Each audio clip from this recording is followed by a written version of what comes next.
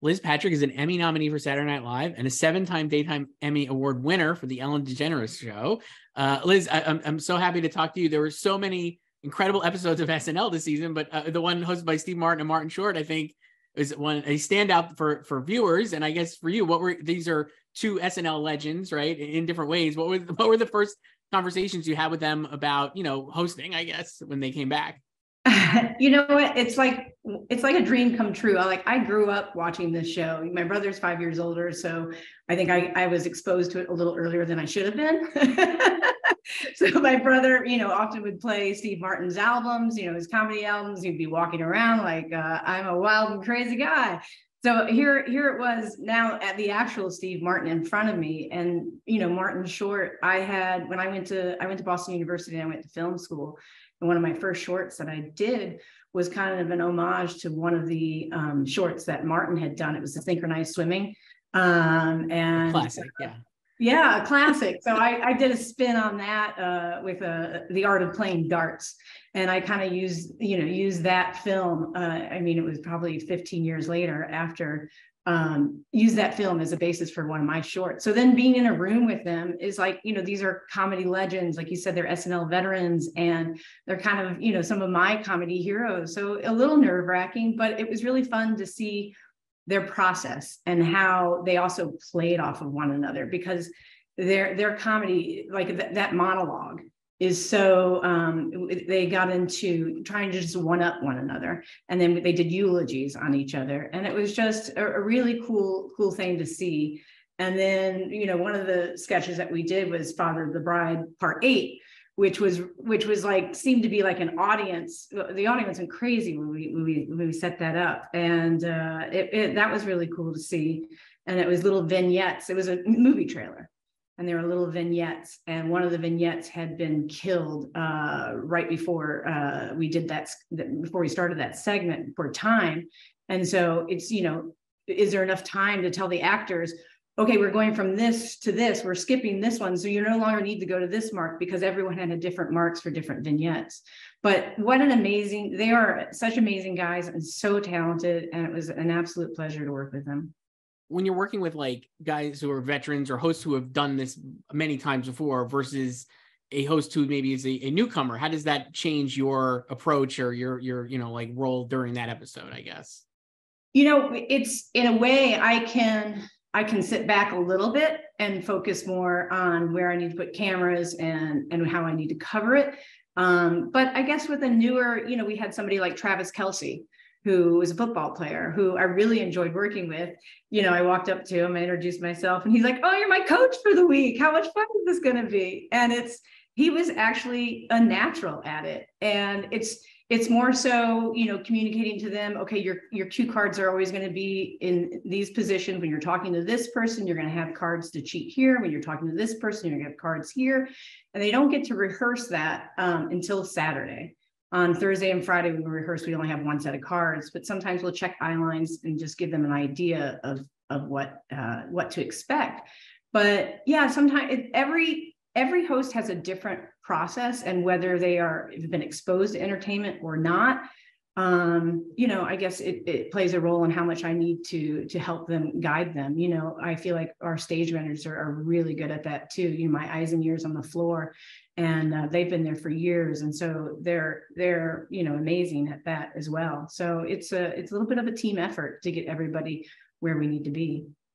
You mentioned like in the Martin Short and Steve Martin one with that Father of the Bride sketch, there was like a moment killed that you probably did in rehearsal, right? I imagine. And then how much is what you're doing evolve? Like, I guess, can you even plan it out? But how much it's evolving from rehearsal to the live show that same night? Like, how much does your process change? Like having seen it in rehearsal, like live rehearsal versus like the show, The amount of changes that come through on that show are quite amazing. So the first time I read it is on Wednesday. And I have from 10 o'clock to 4 p.m. 4 p.m. or 5 p.m. is usually our read through. And so I begin writing all my notes on how I'd shoot this, where I would shoot it. Do I need a stuntman? Do I need a choreographer? Do I need a trap door? Do I need a breakable window, 2 entrances, a staircase? And you have to keep in mind, you have 30 to 40 sketches you need to read. So you try to give that sketch as much time as you can, knowing it's going to change, but this is how it's starting. And then Thursday we begin rehearsal, and it may have already altered. So there's the first change. And then as you rehearse it with the cast, they may do something new, or we might find something else. Or, you know, if it's a topical sketch, something may have changed and we need to change it all around completely. But so come Saturday, we do a full rehearsal of every sketch. This is the first time that you're seeing the sets that are almost complete. It's amazing when you walk in Saturday morning, you walk out there and everything is painting, and people are in the process of painting and taping and doing whatever they need and getting these sets ready for us. It's a fabulous operation. And so the first time I rehearse it on Saturday, I've already received changes in the morning on something. So I'm sorry, let me slow down, backing up. So Friday night, I'm given a bunch of changes. I go through, almost watch every sketch again, manage those changes, apply them. Saturday morning, we rehearse them. Once we rehearse again, a whole nother set of changes come for that. Sometimes it's big, sometimes it's small.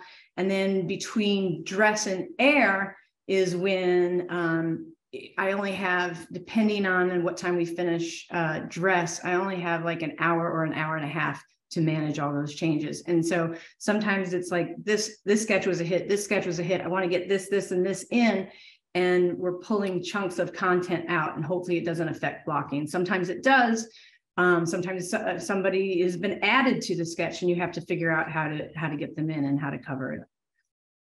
Sorry, that's that amazing. No, that's it's just like really, it got me. So it's so complex. I went in the Martin Short and Steve Martin one. I think just in general, I mean, I thought this season the weekend updates were really great, I guess, and that one I found like really good as well. Like, what is you like, you know, how do you approach those segments, and like, you know, how do you know it's working, I guess, for lack of a better word? For the weekend update, or for any sketch? Yeah, no, for weekend update. Yeah. Oh, weekend update is kind of, we rehearse it for the first time on Saturday, and if we have time, sometimes we run out of time. And so Colin and Michael get to hear jokes in the room, and, you know, people laughing, and then usually those jokes change throughout. And then the features with our different cast members, sometimes we rehearse more than we have time for. And we see which ones played well, or which ones can move forward to a different week. But talking about Steve Martin and Martin Short, one of the in that episode, one of the best sketches that I enjoyed doing with them was a take on a 1954 film, White Christmas. Great set. That was a great sketch. It was amazing. And the writers came up with the idea to do the train car scene where they sang Snow, and, you know, their own version of it. And so, you know, they showed me a clip that evening, and I was in design as I was watching the clip. I'm like, okay, how are we going to build a train car? I mean, that's not my problem, poor production team, but it is my problem in terms about where we're going to put it on the floor. How are we going to fit it? How am I going to cover it? So when I watched it, I tried to mimic or mirror their camera angles and how they would shoot something like this. And our video engineer, you know, gave it a 1950s look. And it's always, I always enjoy a challenge of trying to make something look or feel like it was in the original. And that's what we did there. And then there was an ask to part the car and then create a little dance number. And that's really hard. There's not a lot of space in that studio, and there's a lot of sets that are stored. And, you know, from going from one sketch to the other, and that itself is a whole show of that choreography of changing over. So it was amazing that we were able to pull it off. And I think it turned out to be one of the best sketches of that show. And then you have them in the bear costumes at the end. Yeah. Another added wrinkle to that sketch, which I think is really funny. And I was, again, like watching, I'm like, how do you get them in there so quickly to do that? Right. Because there's not that much turnaround before you're going back. No, there wasn't much time, and it was, timing out. We cut to James as he was not the conductor, but one of the train employees, and it was just the timing. And it we said to James, if we need more time, just stretch until we get everybody in, because it was 3 different people in the bear costumes. It's so good. With that Steve Martin Short one, like when you have 2 hosts, does that make your job I guess in this case, maybe easier because they're such pros, but I mean, does it make your job easier, harder, I guess, or different at all? Like, you know, having two people as opposed to one? I don't think so. I think it was pretty much the same. And I don't know, to your point that they are pros, they're veterans. So like, I always want to hear their ideas and how they want to do something. Because the first time I read it, I might think of something, and then when they perform it, I'm like, oh, you're playing it this way, or and then follow their lead and then try to enhance that. Right. It's great. Liz Patrick, we have to wrap up here, but director of SNL, incredible stuff. Thank you so much. Thank you.